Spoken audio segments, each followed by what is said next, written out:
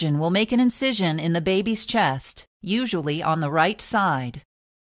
Through the incision, the surgeon will gently move the lungs aside to view the trachea and esophagus. After identifying the tracheoesophageal fistula, the surgeon will slowly close the fistula's connection to the trachea with sutures, then cut the connection away from the trachea.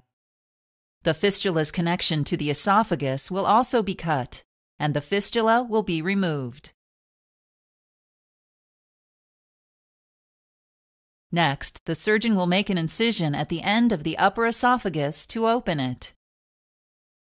Then the upper and lower esophagus will be connected with sutures.